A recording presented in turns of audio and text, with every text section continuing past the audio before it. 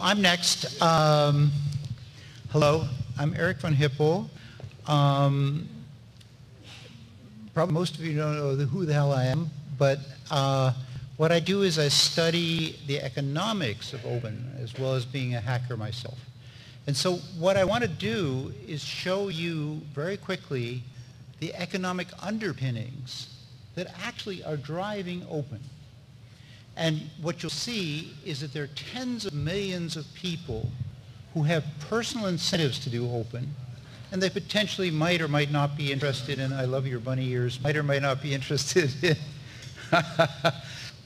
joining the certification process, but it'd be important to think about. So what I'm going to tell you about is two kinds of economic arguments. And you can sort of say, okay, I'm really glad that this exists, and I will look back at it if I ever need it. What I'm giving you is a quick outline on how this works. And the economics behind the profitability of open design differs if you are designing consumer products or if you're designing industrial products. So let me jump into each in turn. Okay, so first the consumer case for open. This guy is named Joseph Schumpeter, and he was in the 1930s arguing that really producers were the ones who innovated. And the entire system, economic system of innovation supporting governments and so on, has been built around the idea that producers innovate and consumers follow along. So now we're talking about consumers, household sector people. And the only role they had, consumers, in the traditional model is they might have needs. That's sort of okay. So I was a hacker, other people are hackers. I knew that wasn't true, you know. We all know it's not true. So we started doing, my colleagues and I started doing studies. To document that this wasn't true, we began to do national innovation surveys. Nationally representative surveys so that you could project to the country as a whole. There are 10 countries now. Here are the first 3. And I'll just stick to the UK column here.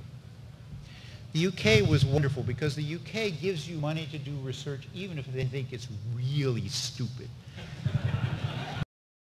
They thought the idea of consumers innovating was seriously stupid. So what we did was a survey and really carefully screening and doing all the things one does. And what do we find? If you look at that column, we find that 6.1% of the UK population was at home modifying or creating products for their own use. That's 2.9 million people. It is in the entire UK, there are only 22,000 professional R&D people who develop products for consumers. So what this means is the consumers innovating for themselves outnumber the producers by over 100 to 1. Yet they're invisible in the economics because, number one, they shouldn't exist, and therefore nobody measures them. But this has been now brought forward, and we're measuring it, and we even got the OECD definition changed, so we're on the road. So the scope is huge. Basically what consumers do is they develop and improve anything they use. They're typically not developing industrial process equipment, but they're developing anything they use. And you all will know about this. So from medical to pet-related, sports and hobby, dwelling, everything. You all know examples infinitely. And what really goes on here is, this is an example of a Chinese farmer. You know, you and I are so proud we drag our suitcase through the airport and it has wheels. How cool is that? But this guy said, well, wait a minute, why shouldn't my suitcase drag me? And so he integrated basically a scooter with his suitcase and documented the fact that he could go through 22 kilometers of a Chinese airport, which is about the ordinary size of a Chinese airport. Hold on a sec, I gotta shut this off. Sorry. Okay. Now, what happened next is very interesting, and this is characteristic. Namely, commercializers grabbed it. You see this thing on the bottom there, Moto Bag. Commercializing people grabbed it. It was available for free from this guy. He did not protect it. And they did not mention him. So as far as everybody was concerned, and as far as governmental statistics were concerned, the Moto Bag company did this, right? So our statistics are distorted. And because, again, currently, the only time an innovation exists, according to statistics, and we're now getting this changed, is when it goes onto the market, right? So here's this guy, he develops, but he doesn't put it on the market. Who puts it on the market? Moto Bag. They say, aha, look, those producers are such geniuses, they did it again, right? That's how the data works. Okay, there are many other examples. I mean, users are doing things like developing the artificial pancreas ahead of producers. You all have your own examples.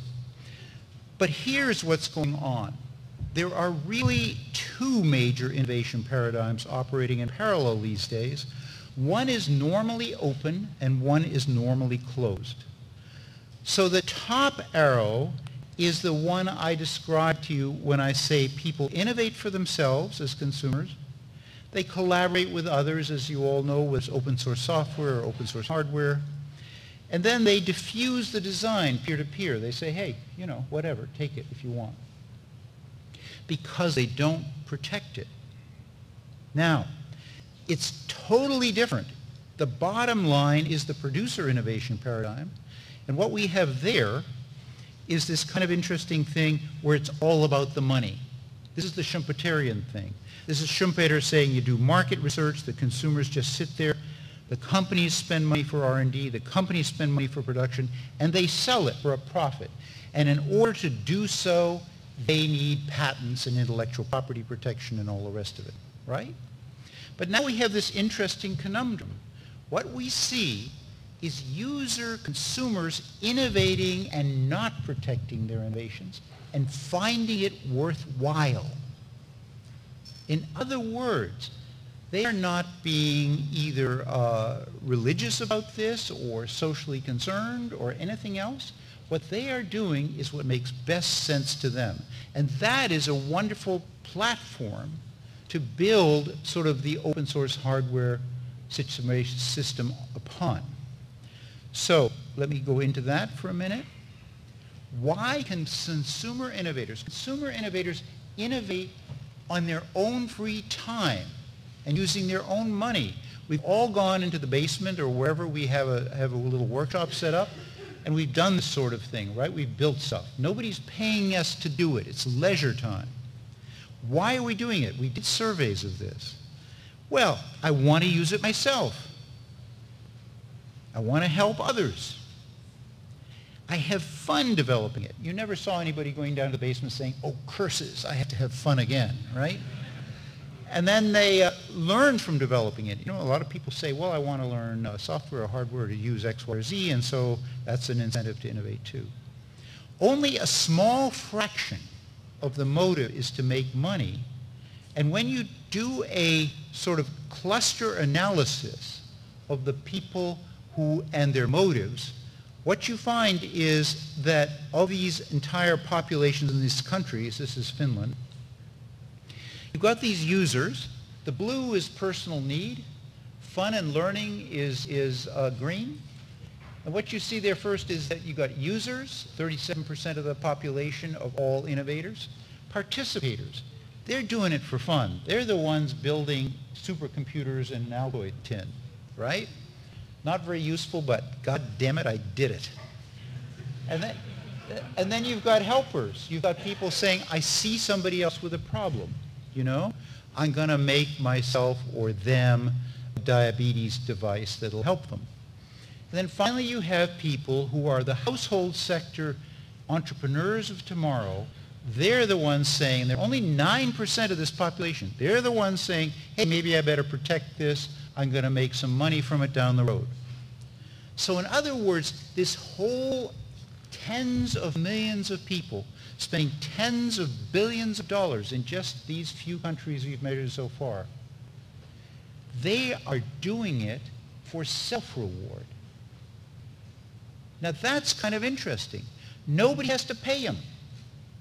So you don't have to get into, how do I protect myself? It's the lowest cost choice for consumers who don't want to sell something. Why? Because if you invent something, you can just throw it out on the web for free. You don't have to patent. That costs money. To protect something costs money. You just throw it out there. There's no need to invest to keep your innovation from others. The kinds of wonderful things that we see on the web now, you know, fathers and mothers who have a kid who has diabetes and they develop an improved device for that kid. They're not rivals with other parents who have diabetic kids. They'll be happy if the other people pick it up for free, right? And then finally, there is what some might consider the downside, no way to share in the profits if others commercialize what you developed. But you were sufficiently incented to do it without getting profits from others. So society is perfectly happy with this. Social welfare says, hey, this is fine. It's fine in two senses. If somebody else comes along and makes a factory and makes billions of dollars on what you developed, fine. They invested to do the next steps in the process to commercialize it. But also fine, you got what you wanted when you developed it for your own self-reward purposes. And finally, nobody's saying you can't commercialize too, right? Nobody's keeping you from saying, hey, I want to make money from this too. So what it is people make choices. And the choices they make, they're free to make. In my case, I have hacked on a device to protect my own tendon. It's better than the commercial device is because I had a strained tendon. I went into the surgeon. I said, hey, listen, this is better than what you got. He said, fine, that's wonderful. I said, do you want to have it? He said, no. I said, why? He says, because it's not FDA approved. Well, okay. Some commercializer has to do that. But my own opportunity costs are just to throw it out there in the web, and I don't want to deal with it further. I've got other stuff to do. All personal choice. Now, when you get into it, and if you think about trying to sort of interact between these two paradigms, what you'll see is, and I will briefly go over this, because how much time have I got anyway? Don't know how much time I have. I guess I have, what do I have? I have 15 minutes, right? Okay, so basically, I've got a free book out there, convinced MIT Press that if they gave it away free, they'd make so much more money. God. It's fabulous. They bought it again. But anyway, so you can download it for free. But anyway, in there, it explains all these interactions. You know, you for instance, mountain biking, right? What you've got is you've got a way to figure out, well, users do develop this stuff first, like sports equipment, medical equipment, whatever it is. So let's us as a producer be alert to picking those things up, right? Ways to do it. Fabulous sort of free kinds of complements to commercial stuff. Sticking with bikes again, the free innovators, the user innovators, the consumers, the bikers, were the ones who develop all this stuff in hardware. And companies grab it because they can make money from it. But at the same time, these users also develop mountain biking techniques. Because what damn good is a mountain bike without interesting things to do in riding it? There's no market in there for commercial producers. So what you really got is the commercial producers being complemented, that is, getting added value out of their bike sales because of techniques that users provide for free. Well, I'll quickly jump over this because we got other stuff to do. And but anyway, producers also can figure out how to create workshops for users to interact, consumers, and feed into these systems more directly, like Steam Workshop and video games and so on. Okay, so if you're interested in consumer goods, that sort of explains the underlying economics. It's a better thing, whether or not, I'm always highly motivated by people at the Berkman Center and by people like you who have such nice social sort of motivations. I'm attributing them to you, all of you. You are so wonderful, may I say. But the interesting thing here is that you should know that your movement does not depend on these forms of motivations. It actually pays for these consumer innovators to go free, as I explained. And so for that reason, your movement can be robust and huge. When there are tens of millions of people out there and you've got a few hundred in this society, hey, room to grow, right? Now, let's talk again about producers. Producers have been the ones who are not supposed to be open. They're supposed to tie things down with patents because they need to make money from a monopoly. Well, recently, what's happened is open is also paying for producers when it's about the inputs they purchase. So let me explain. Many of you probably know about the open source data center hardware thing that Facebook, Google, and others set up, right? Do you know about that? How many of you know about that? You're saying no. Well, so basically what it is you have all these companies sitting there, and it's easier and easier to collaborate, as the consumer innovators have shown. And they're all sitting there buying a proprietary design of, let's say, data center servers, right? And so they're all paying IBM or somebody money for that proprietary design. So they look around to each other and they say, why the heck are we doing this? What we should do, since we're all buying the same kind of data center hardware, what we all really ought to do is get together and make it in an open source design, right? So that's the logic behind this kind of thing. And in more detail what they're doing, here's the basic story. So you have at the bottom, you have IBM, right? And then you have this group of companies that all buy, let's say, server software from IBM. And they say, hell, let's get together and make an open design, and we'll just sort of create white box hardware that can be produced by anybody. The interesting, and we've done papers and modeling and showing that this really pays. And then what we have is the next layer, who says, well, wait a minute, the kinds of things that these producers, the inputs to us that we hold in common, we could do the same thing. So what you have is each level of company in a supply chain looks at the firms it's buying from and says, wait a minute, that input is really expensive. Hey, let's make it open source. But those companies are also vulnerable because what they produce in the supply chain is inputs to the next people up. And those people are looking at it too and saying, well, wait a minute now, why don't we go open? So the trend is that we're going open on the commercial side too, which is fabulous. And free riders and so on pay.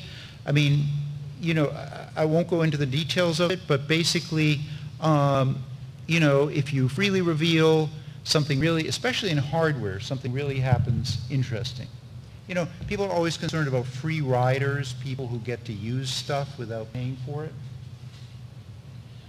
But when companies put out a design that's open, the interesting thing that happens is they destroy the design market of the proprietary producers. So they push everything towards open.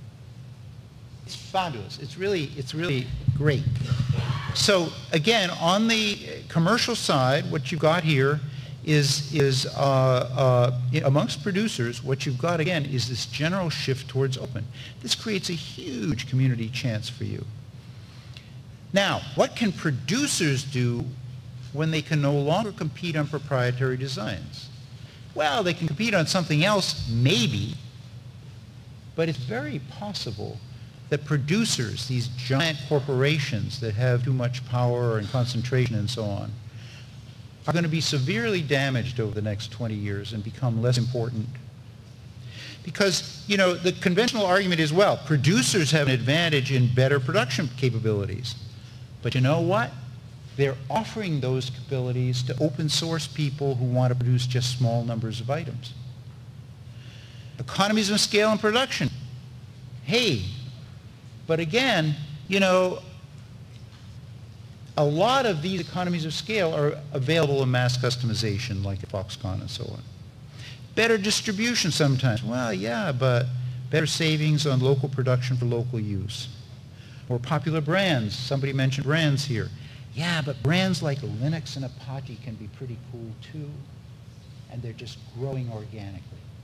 So it's all enormously fabulous. Did I mention it's enormously fabulous?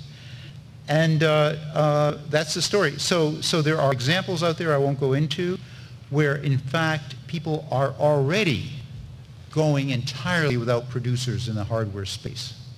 People are building, for instance, artificial hands for children.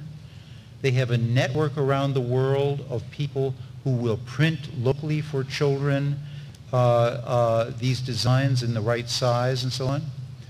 And they're competing with producers who sell $7,000 myoelectric arms versus $35 hands. So it's all fabulous. Things are going in the right direction. And I will shut up. So here's the book that you can get for free and make MIT Press happy because you didn't pay them anything. And if you're interested in learning about that, but at least you're sort of aware of what's there. Okay, that's the end of my story. Thank you very much.